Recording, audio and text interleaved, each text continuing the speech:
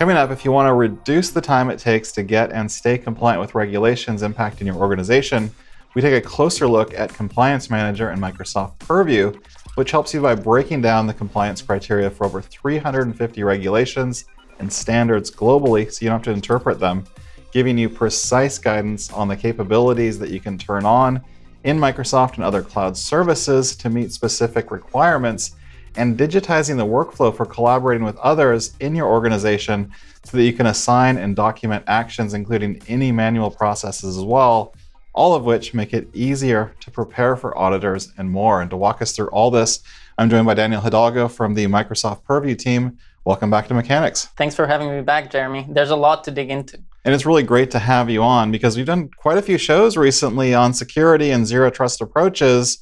But of course, on the other side of this is compliance. Now, if you think about some of the most public data breaches that we've seen over the last couple of years in the headlines, they often expose more than just the security vulnerabilities that those companies had. They also reveal gaps in how compliance is managed, especially in cases where customer or employee data is stolen. They do, and you bring a great point, because if you're concerned about security and data protection, compliance needs to be part of that concern as well. Think about cases where data should be maintained for only 12 months, and you've actually been keeping it for 10 or even 20 years worth. And what that means is that your attack surface is basically 10 or 20 times larger than it really needs to be. Yes, and it can get you into even deeper trouble from a regulatory standpoint. Because of the penalties involved, in many respects, the risk from not hitting compliance requirements can be far more damaging than a data breach. That said, there's a bright side to all of this because what you put in place to meet the majority of compliance requirements will actually lead to greater protection response to security and privacy threats in the future. Yes, they will definitely lead to better security protections for your critical data, faster response times, and more resilience to legal incidents too. That's easier said than done though, because anyone who's done this type of work knows just how hard it can be to interpret what you need to do to be compliant. So how do we help here? Yeah, it can get really complex because just like the threat landscape continues to evolve with security, the regulatory landscape continuously evolves for compliance. And if you're a compliance manager, you might be stuck tracking your compliance status by using manual tools like spreadsheets, where you're constantly chasing your IT team and other accountable stakeholders just so you can check progress on actions to prove your compliance. You may not understand the criteria for complying to specific regulations in the first place, or there may be multiple interpretations of what is required across teams. And that's really where Compliance Manager comes into play, in terms of helping everyone get on the same page on the specific actions to take to comply with a given regulation or standard. It also provides a collaboration platform between compliance managers and IT and other stakeholders. And it assesses your start point so that you can get an accurate read of progress against your compliance goals. Okay, so let's break this down. How would I use Compliance Manager then to get a read on where I'm starting from in order to assess my compliance?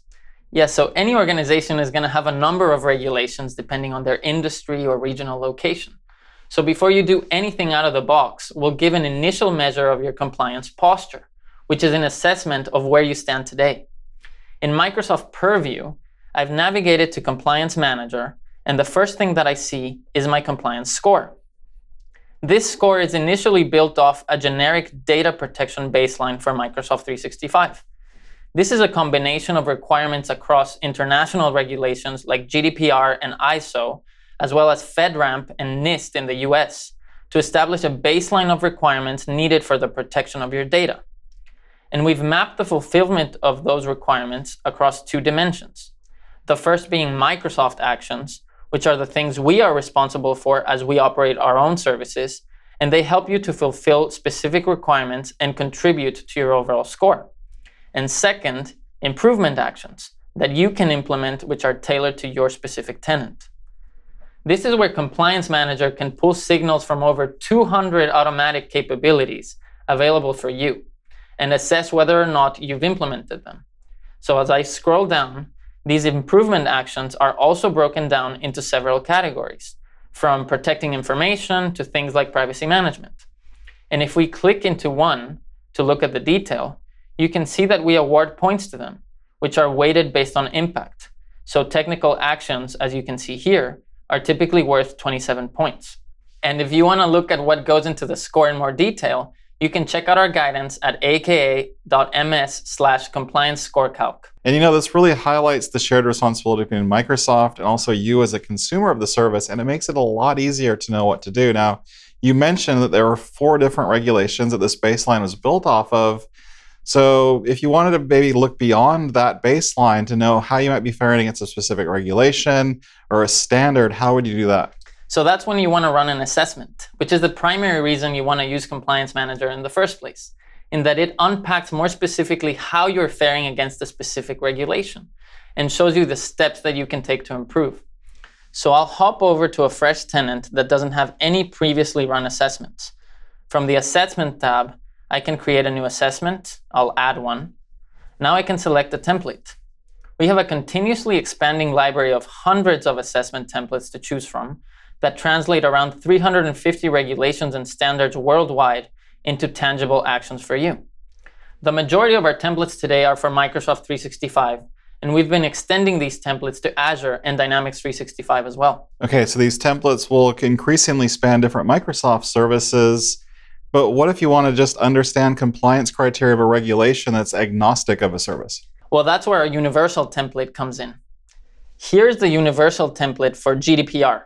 And as you can see here with an action like confirm accuracy of collected personal data, these translate what is required by the regulation and generically specify the capability you ideally need to help fulfill this requirement. So from that perspective, they provide a universal criteria for compliance, which is useful not just across Microsoft services, but across non-Microsoft services too. Additionally, we've also started to make data connectors available for various of these non-Microsoft solutions, starting with Google Cloud, Okta, and Salesforce, with many more coming by the end of the year. These will help aggregate compliance actions taken across multiple of these solutions. So it really means the kind of criteria that we establish here can be used across the board. Right, because our goal here is really to have Compliance Manager be that single tool that helps with compliance fulfillment. You can also modify templates to meet your specific needs. Now going back to our assessment, I'll choose the EU GDPR for Microsoft 365 and hit Save. I can give it a name. Now I need to choose an assessment group. You can configure groups in whatever way is most logical for your organization. I'll keep the default group for now.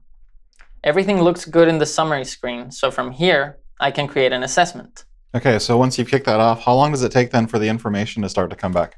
It can take up to 24 hours to process everything. We literally scan your tenant against over 200 automated actions to determine our recommendations. To save time, since I already have an assessment created, I'll go to that one. I'll click into it, and I can see a summary of my progress based on my completion of actions within the assessment. And I can see a list of my improvement actions, which, as I mentioned, have a weighted value. Next, I'll take a look at controls.